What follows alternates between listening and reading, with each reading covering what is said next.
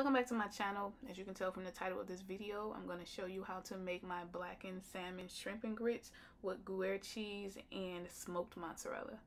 So this is beginner friendly. This is like the most easiest one you can make.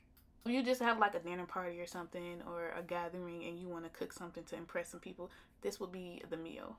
It has a few ingredients and a few seasonings, but the technique to this is everything. So I just want you to watch the video fully so you can understand exactly what I'm doing.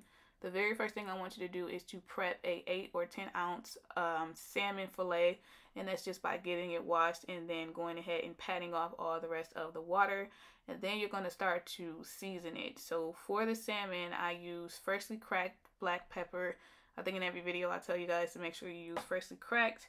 And then I went in with just some onion powder and some garlic powder. I also used some Tony's Creole seasoning and some Old Bay, along with the dried herb that I chose was the parsley. So I am adding fresh parsley as a garnish, but I did add the dried parsley to the actual salmon fillet to rehydrate once it is in the pan cooking with the butter and the oil. If you choose to use other seasonings, you can, but if you are someone that only likes salt and pepper on your salmon, this is not the dish for you, because this has a lot of flavor in it. We're not making steak, we're making salmon. So for the seasonings, I used about a half of tablespoon of each. If you add more seasonings, whichever ones you want to add to your liking, you want to reduce the measurements of whatever seasonings that you are using. So right here, what you want to do is make sure that you flip it, and you continue to season the other side with the same seasonings. Yes, we are cooking this with the skin on. Whatever you do, do not take the skin off. We will take the skin off, but we will not take it off until after it is cooked. Cooking the salmon with the skin on releases all the good nutrients and everything that you do need. You can eat the skin after you get done cooking it, but for me, when it comes to the skin, it has to be like really, really crispy for me to eat it. Like, I don't like chewy skin like at all. I don't think I know anybody that like that, but that's just my preference. If you want to keep the skin on, you can, but for this one and this recipe, I did take the skin off. And I know you're like, well, you're seasoning the skin, so what's the point? It will seep through once you see the technique that I do once I actually start to cook the salmon. So after you're done seasoning it, you want to pat it in, not rub it in, and then you want to dust off each side and then pick up the seasonings with the other side, just like I'm doing here. This makes sure that everything is evenly distributed and every piece of the salmon has some seasoning on it. So after you get done seasoning the salmon, what you want to do is bring it back up to room temperature. You can do this before you season it or after. I like to do it after, just so the seasonings can marinate in there a little bit. Now we're going to take some colossal shrimp. You can do colossal or you can do prawns. You're going to devein them and you're going to peel them, but you're going to keep the tails on. I'll have a full video soon showing you how to peel and devein fresh shrimp. If your shrimp is a little pink, that means it is pre-steamed, and that's not what you want. You want to make sure that you do get raw shrimp. So what I'm doing now, I took 6 because they are pretty large. Again, make sure that you do keep the tails on, and we are just going to season these with the exact same seasonings that we seasoned the salmon with. So a quick tip for washing seafood is to make sure you wash it in cold water, and to make sure you wash it in salt water. You want to wash it back into its element, and then you're going to rinse it with cold water again, and then cold water and lemon juice, because the lemon juice brings the freshness back. After that, you're just going to lay them out and pat them dry, and that's it. You just want to check and make sure that there's no more veins left, because sometimes the veins do still stick in there. Another lesson when it comes to deveining shrimp, there's only one vein that you do need to take out, and that is the back vein. That is what we call the sand vein in culinary terms, and that is the shrimp's digestive tract. So everything that the shrimp has eaten is in that vein, and you want to remove it. The bottom vein does cook off. There's no need to remove that. It plays no part to the digestive system, so it will not kill you. So now you just see me adding a little bit of oil just to help the seasoning sticks to the shrimp. The salmon will be cooked in the oil, so this is why you did not watch me add oil to that one. So you just want to massage it in and make sure that every piece of the shrimp has the seasoning on it. Now we're about to start cooking. So we're going to take about 2 tablespoons of white truffle oil. We're going to add it to a saute pan. So this pan is what I'm using. I'm using a saute pan. If you have a cast iron skillet and you want to make blackened salmon, I suggest you use that. But the reason why I'm using the saute pan is because I know a lot of people do not know how to use a cast iron skillet, and that is another video. Once the pan is hot, you want to make sure you hear this sound, and you just want to lay the salmon in skin side down. Depending on the thickness of your salmon, do keep in mind we are making blackened salmon, so this is going to cook for a little bit longer. So after the first 4 minutes, again, I like the skin to be crispy just so it's easier to pull off. You're going to flip it after 4 minutes. Once you flip it, you're just going to let it sit for about 30 seconds, and then you're going to go ahead to start to add the compound butter. There's a link in the description box that'll show you exactly how to make compound butter. If you want to make mine, you can. If you don't, you can, find another recipe to do that. So I'm taking about 3 tablespoons of butter just because we're going to baste this salmon with the butter. So after the butter is fully melted, this step is very important for you to make sure that the butter is fully melted. There's a lot of videos where people just put butter and then put whatever else they're cooking in the pan. No, we need it to melt. We need it to melt all the way down. So once the butter is fully melted, what you're going to do is cook the other side for another 3 minutes. Within this 3 minutes, we are going to do a technique called butter basting. The first thing you want to do is push the thickest part of the salmon down, making sure any of the oils and the butter release. Then you're going to take your pan and you are going to pull it towards you just like I'm doing here. You're going to create a pool, and from that pool you are just going to distribute the butter and the oil all over the salmon. You will continue to do this for about 60 seconds. When you do this, it will continue to cook the salmon from the top to the bottom and the sides. Keep in mind that the butter and the oil is hot, so it will continue to cook it. Please do not be discouraged by this part. It is really, really easy to overcook or undercook salmon, but if you do it my way, I promise you, it will not go wrong. So after 3 minutes, what you're going to do is flip it, and you want to make sure you have this nice crust just like this, and you're going to do the exact same thing for 60 more seconds on the other side. You want to make sure that you are basting both sides. So a hint when you are basting, if you're doing chicken, steak, or salmon or anything like that, you do want to make sure that you are doing it quickly. Like when you basting, you need to make sure that you're doing it very, very quickly and not slowly, because you can overcook the whatever it is that you have in your pan. So after I get done basting the other side of the salmon, what I like to do is to press the thickest part down just to make sure the steam is released through the salmon. After that, what you're going to do is take it out. I know for a fact that it is not all the way done, but it is about 85% done. What you're going to do is allow this to rest. You're going to take a pot, a pan, whatever you want to do. I took this bowl, and you're going to put the salmon into the pan. Then you're going to take that oil and that butter and pour it over. And then you're going to immediately take some aluminum foil and cover it. When you cover it, it will continue to cook, but it will not be overcooked.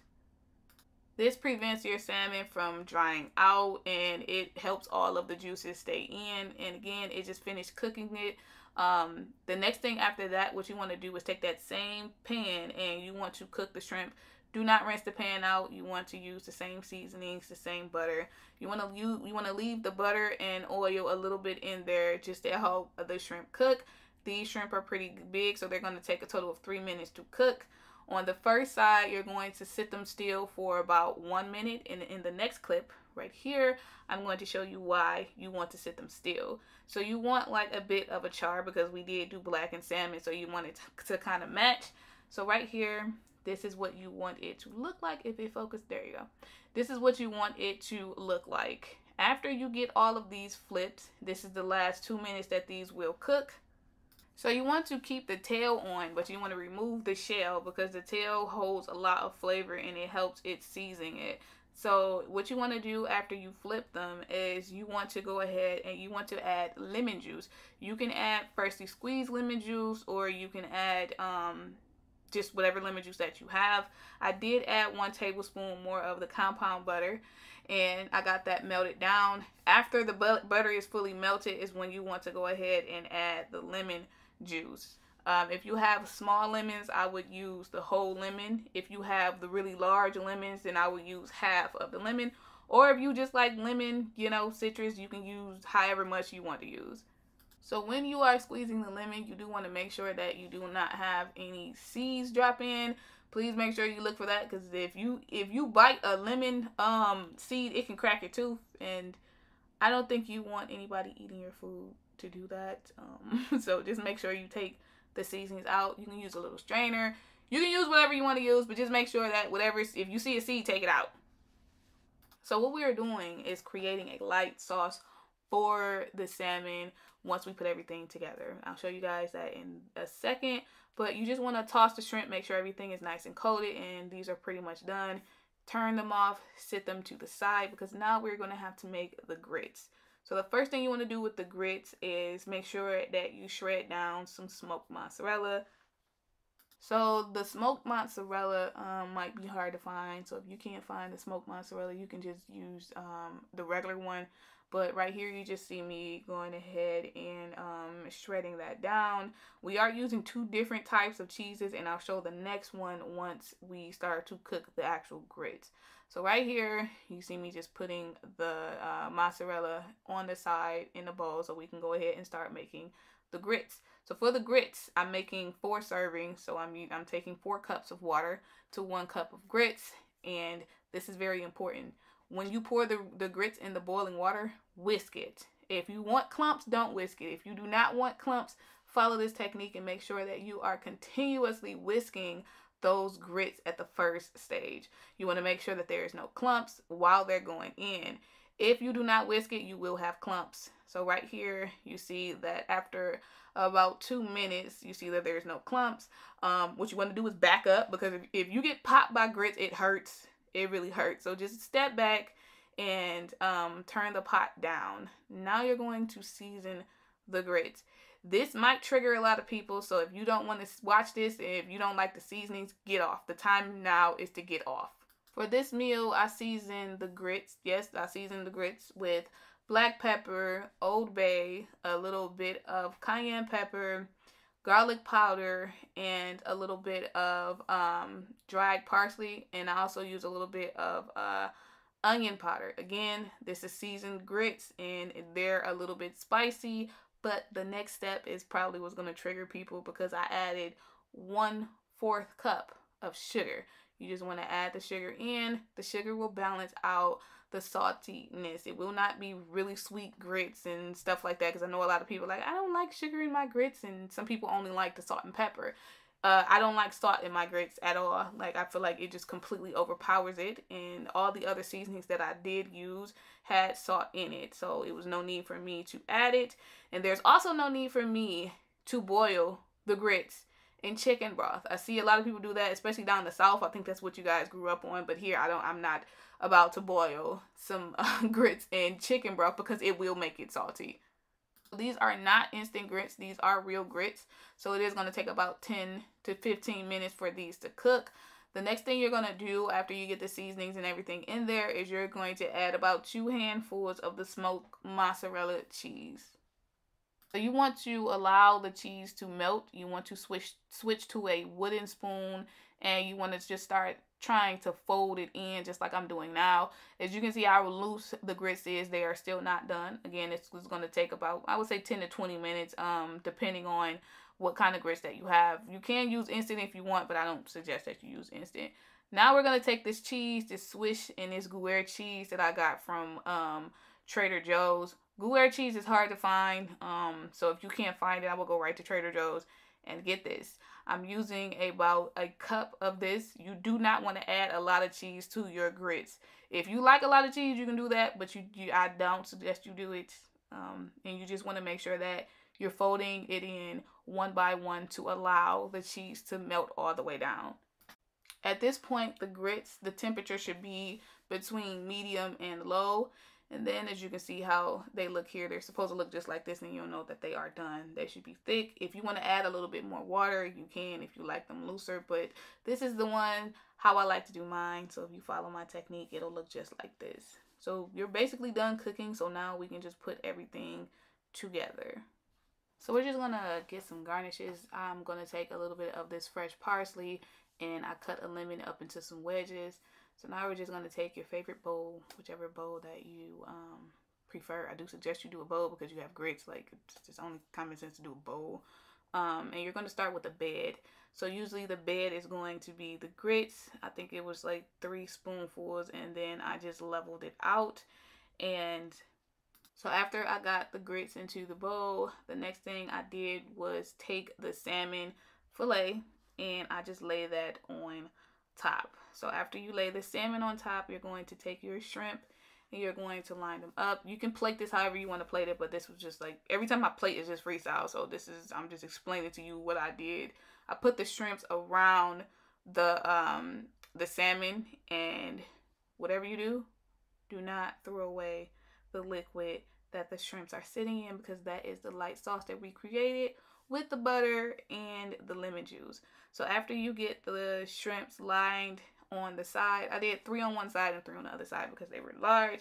You're going to mix up the sauce and you're going to pour it right over the salmon. Just the salmon, not the shrimp, because it's made for the salmon. You're just going to pour it over, let it run down. That's how it's supposed to be.